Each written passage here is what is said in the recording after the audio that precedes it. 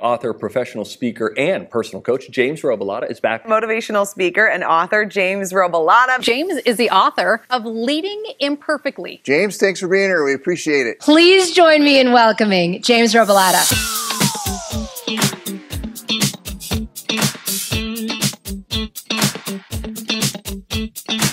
So good to see you today. Thank you so much for having me. I know you didn't have a choice.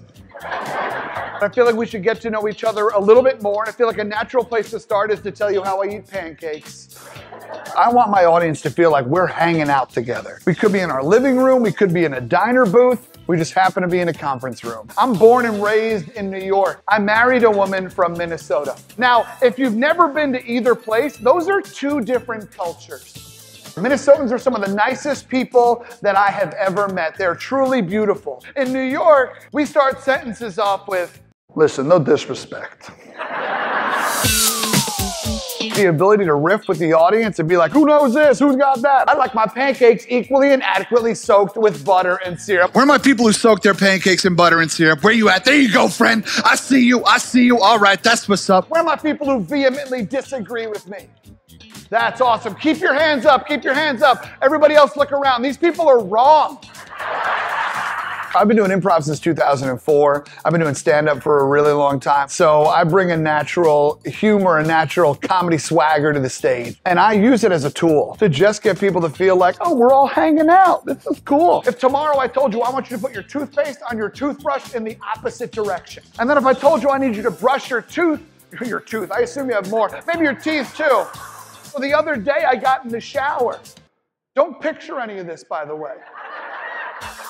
I get my audiences laughing, let them know I got it. And as soon as they get comfortable, I sucker punch them in the feels. Because as soon as your walls are down, that's when I can sneak a message in.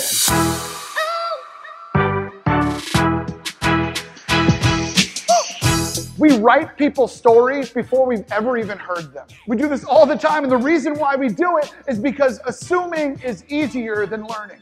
Just because it's easier doesn't mean it's right. When you make the decision to care, you show up. Curiosity is a choice, and it is a choice that we have to make because that's how we learn, that's how we grow. We live in a world that's more interested in being right than what is right. Committing to creating a community where people advocate for each other takes curiosity because it takes learning about what you don't know. And when is the last time you listened like you might be wrong?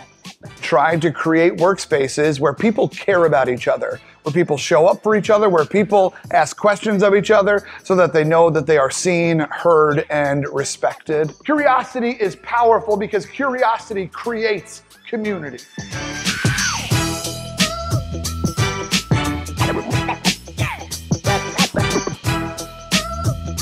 He was amazing. I've seen a lot of keynote presentations. This was by far one of the best. I think he really, really hit on a lot of great points on communication and getting to know people and how to do it effectively. Really enjoyed hearing James speak. All that he said and his truthfulness and being able to bring some wonderful life stories to us. There's some strategies and some thought processes that allowed me to feel more comfortable and confident, and it gave me the permission to do so, but then also some tools to do so. He was amazing, and as the conference chair, I'm very excited to have somebody that gets the room up off their feet, gets very excited about being here, and tells their stories, because we want to make sure at our conferences we all hear other people's stories and we can relate to each other. I think associations are longing to figure out ways to connect individuals throughout their entire meeting. And having this one as your opening keynote, it immediately sets the tone for we're here to learn from each other, laugh with each other, and just also make each other feel a little less crazy in the work we have to do on a day-to-day basis.